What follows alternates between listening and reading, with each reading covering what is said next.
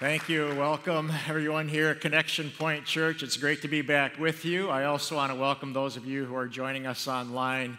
Truly is an honor to be here today with all of you. You have a fantastic church. I love your church.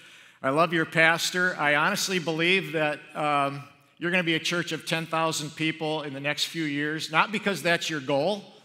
Your goal is to reach one person at a time with the fantastic news that God loves them.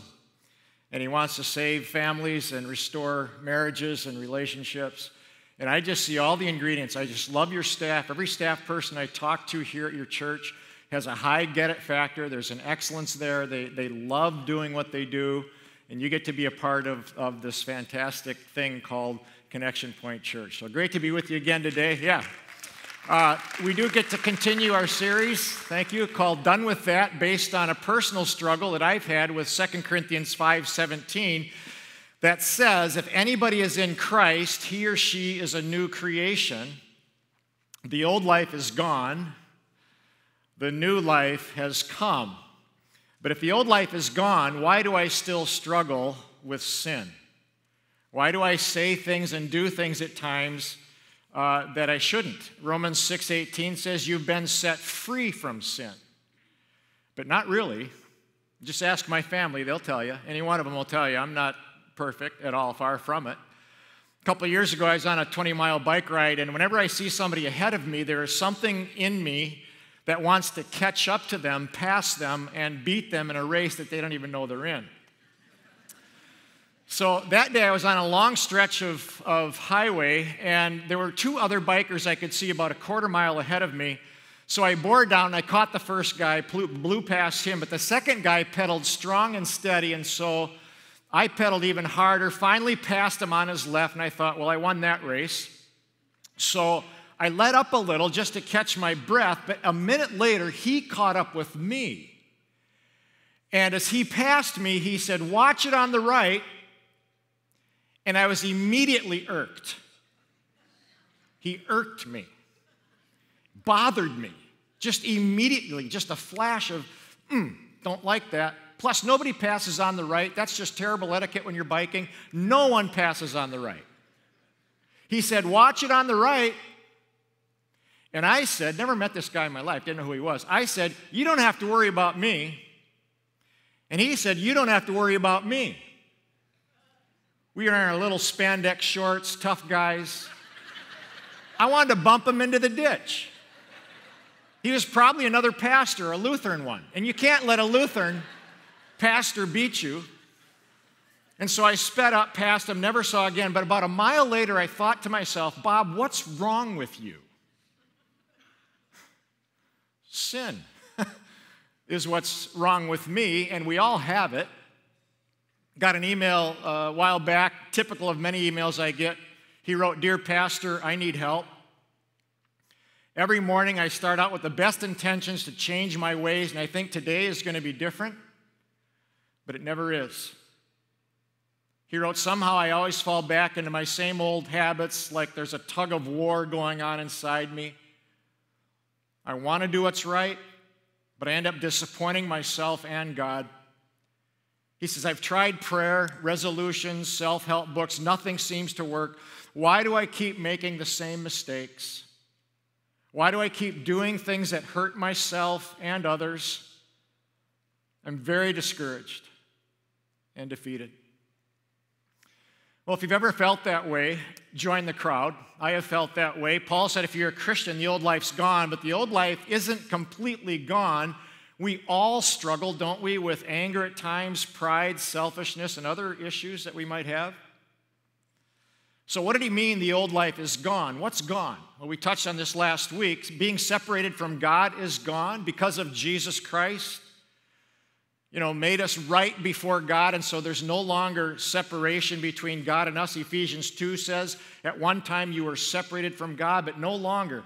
Gang, the moment you put your faith in Jesus Christ, you are invited into God's family, and that will never change. You belong to Him. So separation from God is gone. The penalty for sin is gone. Jesus bore the full debt, the full cost of our sin. He took it all. Every one of our sins, yours and mine, on the cross, paid for in full.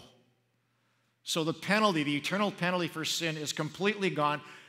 There are oftentimes lingering consequences to our sin.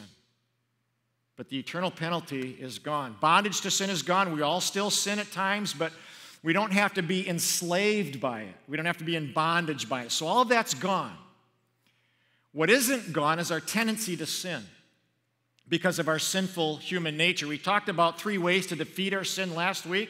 Real quickly, we got to be led by the Spirit because this is a spiritual battle that we all face. It's something that has to be won in a spiritual manner. So be led by the Spirit.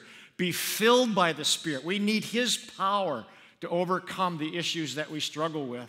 Second, identify your signature sin. Most of us have a sin or two that we keep tripping over. Be honest about it. Name it. Decide that you're going to do something about that, whatever that might be. And then finally, develop new desires. We said last week that when you chase after God, He will begin changing your heart and changing the desires that you might have that are not good. Today is the 4th way. There's only one thing I'm going to tell you. Well, I'm going to tell you more than one thing, but this is the key learning today. To defeat sin, we need to get out of the middle. Most of us are really good at avoiding the big sins. You know, most of us avoid sins like murder, car theft, but man, we are masters of the middle. We don't blatantly lie. We just kind of shade the truth a little. We don't flagrantly use people, we just angle for favors. We don't commit adultery. You know, most of us don't do that. We just secretly leer at people for a sexual jolt. And we love the middle. The middle is where people often say, you know, I want to have a clean mind and pure heart, but I'm also drawn to certain websites, movies, and nightclubs. The middle is where people say, I want to save money and be financially sound, but I also want the latest toys and the latest upgrades. People in the middle often say, I want my kids to know that God and church are a priority. But they have soccer tournaments every weekend, so what are we going to do? People in the middle might say, I want to have a happy marriage someday, but until then, man, I want to sleep around a little bit. The middle is where people try to straddle the fence and have it both ways. But psychologist Henry Cloud writes these fantastic words. He says, part of maturity is when you can let go of one wish in order to have the other wish. The immature person, the immature mind wants it all. But the most valuable things in life, a great marriage, great career, financial independence, vibrant faith, come with a cost. And you have to make a choice, one or the other. That means you got to stay out of the middle. Most winters, my wife and I enjoy vacationing for a couple of weeks where there's a lot of grapefruit trees in people's yards, and I love free grapefruit. So when we go on our walks, which is a daily occurrence, I'm in constant search for new trees that I can grab grapefruit and take home on the plane with me. But it drives my wife crazy. And you can feel this tension when we are on our walks. Now, most people actually want you to take their grapefruit because it messes up their yard and there's so much of it. But I usually do get permission to take grapefruit from their trees. But my wife's a rule keeper. So we have this ongoing debate whether fruit that's hanging over the fence is public or private. Does this make sense? I figure if it's hanging over somebody's fence and kind of draping over onto the sidewalk, that's public. But she gets steaming mad whenever I grab one. She boils over, she chirps away at me, and then she brings God into it. In fact, true story, last time this happened, she said, what do you think God thinks of that? I said, I think God could care less about that. She said, you just lied about God. I can't believe it. And that made me laugh, which made her even madder. And then she said, you're going to hell. She didn't tell me to go to hell. She said I was already on my way to hell, that I was going to be there someday. And that just made me laugh until I cried. The problem is, I want to live in the middle. I want free grapefruit. But I also want a happy marriage. But my wife makes it crystal clear I can't have both. That if I'm going to take free grapefruit, I can't have happiness in our marriage. And so she says, you got to decide. It's one or the other. I just want to raise a question in your thinking, what might be your grapefruit tree? And what's that one thing, temptation, habit, website, or person that you're drawn to? But if you go after it, you'll lose something even more valuable. Gang, the truth is there's a constant tug of war between our old sinful life and the new life of obedience. So it's not uncommon to try to land in the middle, just kind of straddle the fence. A little bit of sin, a little bit of God. But Paul pleads with us. He just pleads with us to leave this old life that we've all struggled with. Clean break. Don't even get near it. He says, live in the new. And he uses an analogy of being a slave. Very interesting language. Romans 6:16. He says, don't you know that you are a slave to one of two things? You're a slave to the one whom you obey, either to a slave to sin, which leads to death, or you're a slave to obedience that leads to life. He says, you and I, every one of us, are slaves to something, either to sin and death or obedience and life, and there's no in between. Now think about this, gang. If you and I are slaves, we are not free to come and go as we please because we are bound and constrained to something or someone else. And he says there's only two options. Either you're bound and constrained to a life of sin, you're a slave to sin, or you are bound and constrained to a life of obedience. So what are some sins that some people are enslaved to? We looked at this last week, Galatians chapter 5. There's the list on the left. You can read those for yourself. So what a lot of people do is they say, well, I don't want to be enslaved to these things on the left. But I also don't want to be enslaved to obedience and life on the right. Here's what a lot of people think or say. They say, I want just enough of God to keep me out of the ditch. But I also want to have a little sin and fun. So many people head to the middle, a little bit of God, a little bit of sin and fun. The problem is the middle is miserable. The most miserable person on earth is the person who says, I want to be a Christian and be good with God, but I also want to be selfish, greedy, lustful, and foolish. I want to party whenever I want, with whomever I want. After all, what happens in Vegas stays in Vegas. Stupidest statement on the planet. Because what happens in Vegas doesn't stay there. It follows you home in the form of, the partying, the drinking, overspending, sexual exposure follows these folks all the way home in the form of regret, loss, and a damaged soul. Now, if you're not a Christian, we're so glad you're here today. If you're just, asking questions about faith, we are so glad. But if you're not a believer, there's maybe not the tension in your life between the old life and new life because the new life isn't there yet. The old life is just kind of how you roll. But if you are a Christian and you're trying to live with a little bit of God, a little bit of sin, you'll be the most conflicted, miserable person on the earth, which means it's got to be one or the other. You're either a slave to sin and death or a slave to obedience and life. Now, let's just say you're going to be devoted to following and honoring Christ. That means you're going to be a slave to obedience. Doesn't that sound like fun? Sounds terrible. I don't know about you, but I don't want to be a slave to obedience. It sounds just awful. But hang with me. You can still hunt, fish, and play golf.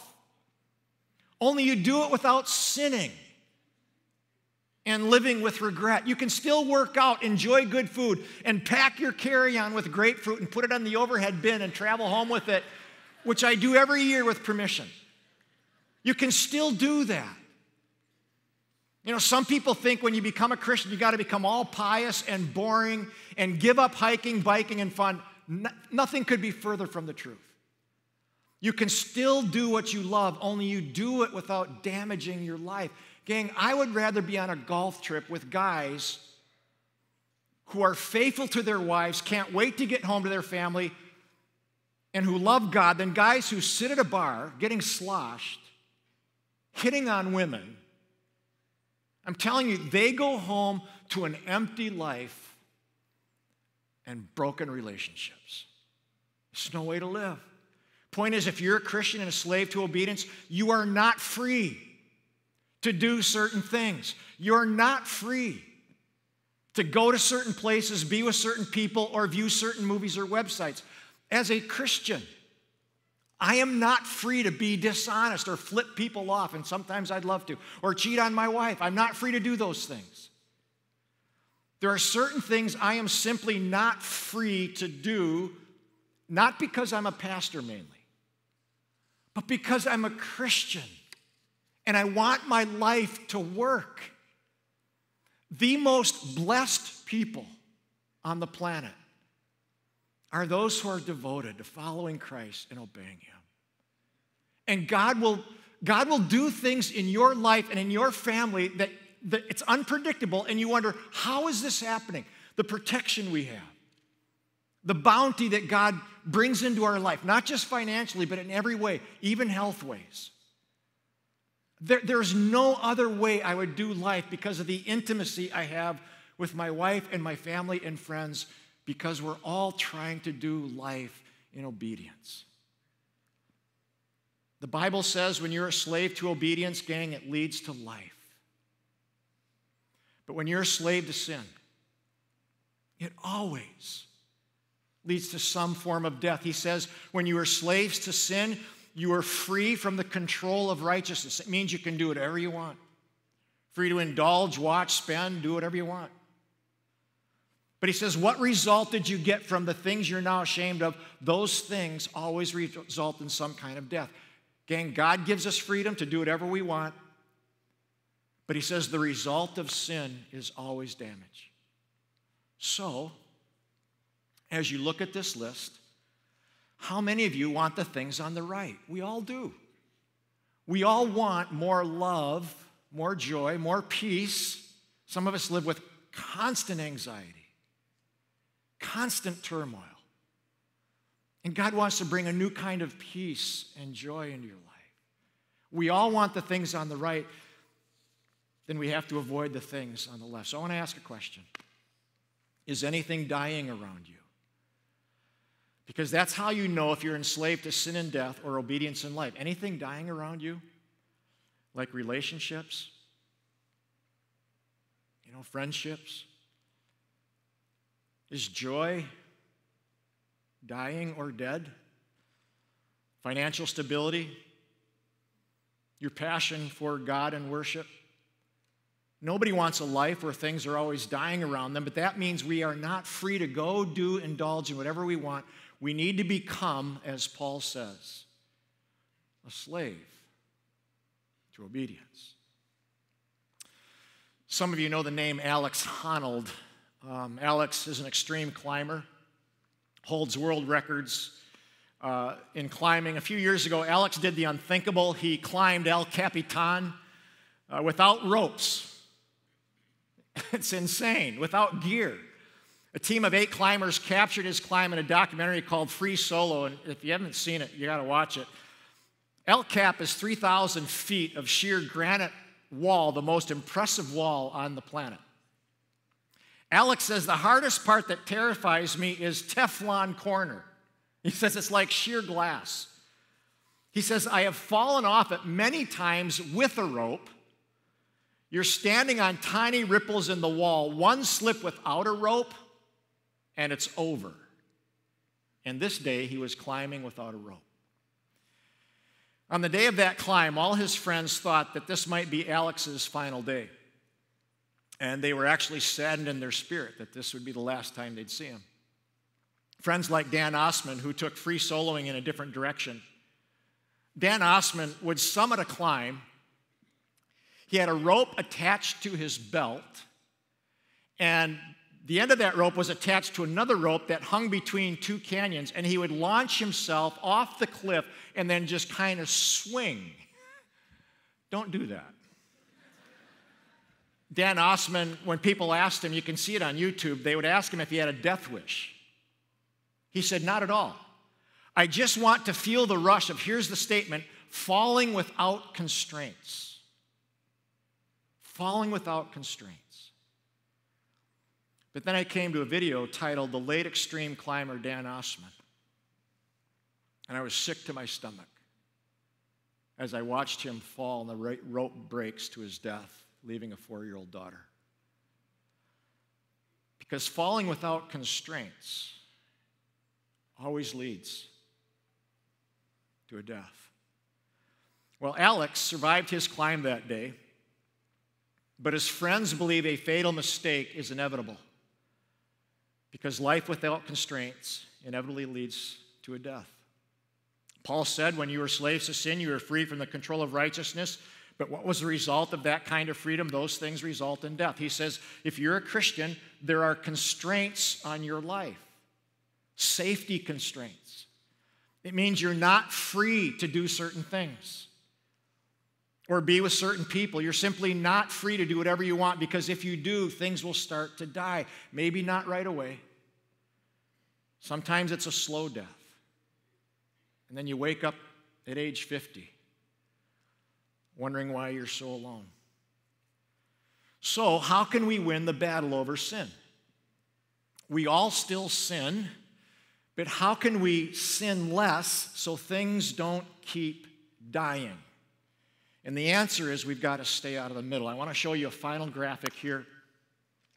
So we have the things on the left, we have the things on the right, and what a lot of people do is they try to live their life in the middle.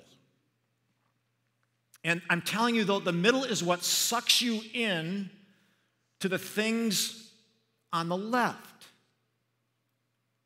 You know, soft porn. Bob, no big deal. Who doesn't look at porn? Well, a lot of people don't, first of all. Second of all, this will suck you into a life that you don't want. Grudges. You know, of course I have grudges. We all have grudges. We all have. I'm going to hang on to this one, though, for as long as I live. Really? That's going to tip you over into rage and anger and a life that you don't want. Buzzed. I don't drink to get hammered. I just like to feel, really? You think you can handle that? I'm telling you, that's the gateway to this one down here, drunkenness. It's, you know, The Bachelorette, I had to put this on here. I watched The Bachelor for the first time this last week. It's a train wreck. I mean, every relationship in this program is an absolute mess. And you have to ask yourself, you know, how many episodes of The Bachelor, Bachelorette can you watch without beginning to think, well, I must have to sleep with 30 other women to find my soulmate? You kidding me? I must have to sleep with 20 other men to find the guy. That is a setup for lifelong failure. This show is nothing but anger, breakup, wounded souls that'll stay with folks for a long, long time. But people love to play in the middle. But I'm telling you, gang, the middle is what tips us over to the left. I want to show you a story of a young man, Adam. Adam belongs to our church back home in the Twin Cities. Adam lived his life in the middle that constantly pulled him into bad outcomes until one day he finally woke up, realizing he had lost everything that he loves. I want you to watch this, and I'll come back up and close.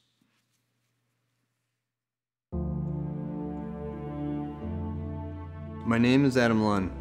I grew up in a house where both my parents were alcoholics. As a kid, I saw the effect their drinking had on our family. My sister and I vowed we would never end up like them. But by the time I was 14, I was using drugs and drinking almost every day. My life was going nowhere.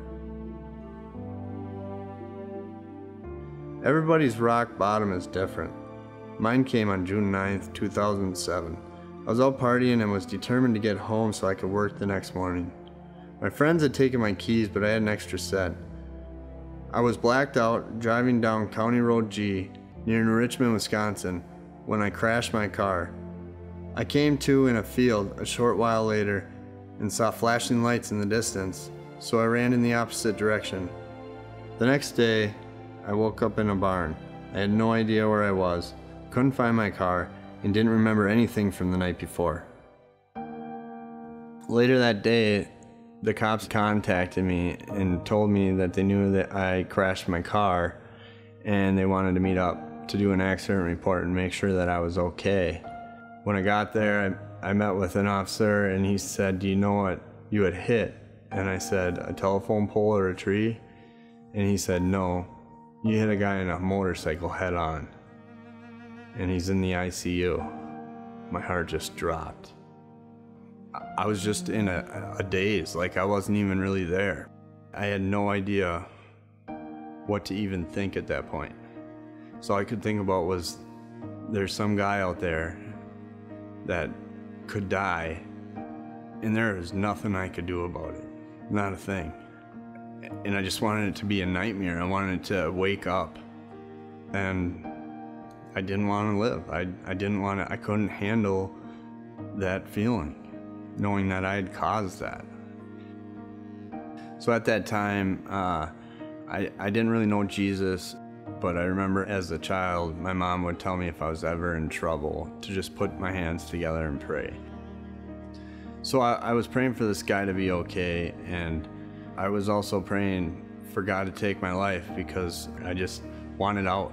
And I'd pray that same stuff over and over for about 3 days. In the middle of telling God I didn't want to be alive anymore, he had stopped me and he said, "No, you got to give life a chance. I'll be there for you. You got to get sober and you got to stick with it, and I'll get you through this." And it was a big turning point for me. While I was waiting trial, the man I had hit did have a miraculous recovery. He did still have serious injuries, but I was very thankful that he was out of the coma and he was improving. I got sentenced to 2.5 years in prison, and I got out a year early doing an intense drug treatment program, and I was really excited to start a new life. I kind of had a list of things that I wasn't going to do when I got out to keep me on the path that I was headed down. And that included not having any alcohol or drugs, not hanging out with people that were doing those things. I wasn't going to let faith take a back seat. I wasn't going to break any of the rules of probation. I also didn't want to date women that weren't Christian.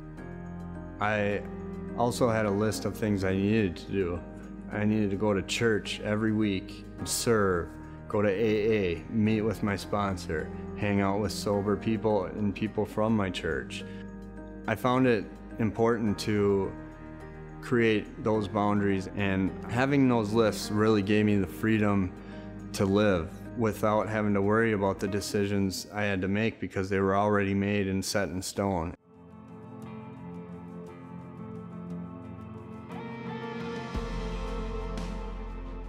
It's hard to believe how much has changed in the 10 years since the crash.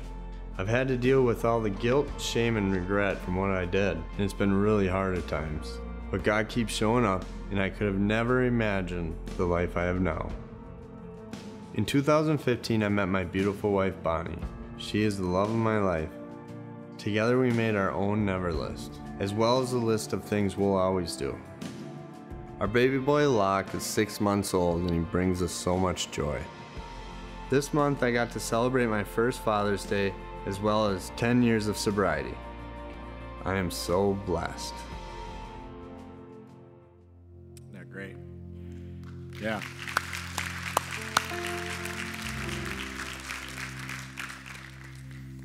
A couple questions for you. Anybody here need to make a never ever do list? Things I will never ever do. I will never ever cheat on my spouse or my future spouse. Just write it down. It's never going to happen. I will never ever overdrink. And if alcohol's a problem, I'll never get near it.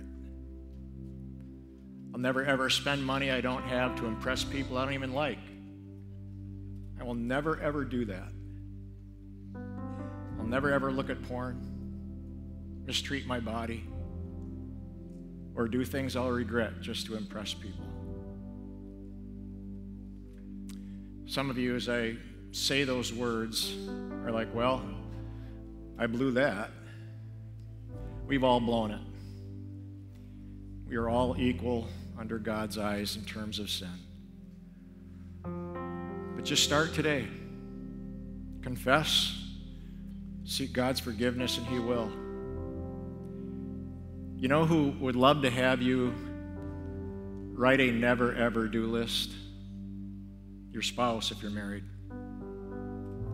Your kids would love to have you write a never ever do list. Your grandkids, if you have them, they're watching you. They're taking their cues on how to live life still as a grandparent. Do you have a never ever do list? I'll never cross that line. For your sake, for the sake of your family, for the sake of your friends. Second question, will you decide today? If you haven't already, just make a decision. This is going to be a new day in my life. I'm going to fight this signature sin that I have, or I'm going to deal with that. I'm going to do my very best to live my life the way God wants. Just make a new commitment. Do what Adam did. Confess your sin. Write some stuff down. I will never, ever do this. And these are things I will do. And then get after it. Final verse for all of us here today, Romans 8:1-2. There is right now no condemnation for those who are in Christ. Look at that. In this very moment, there is right now not a single ounce of condemnation, no matter what you've done, no matter who you've been with, where you've been. There is right now forgiveness. There's no condemnation for those who are in Christ Jesus, for He has set you free from the power of sin that leads to death. What a good God we have. Again, it's been my pleasure and honor to be with all of you. Hope to see you again sometime. You're a great church. I love being here. God bless you all.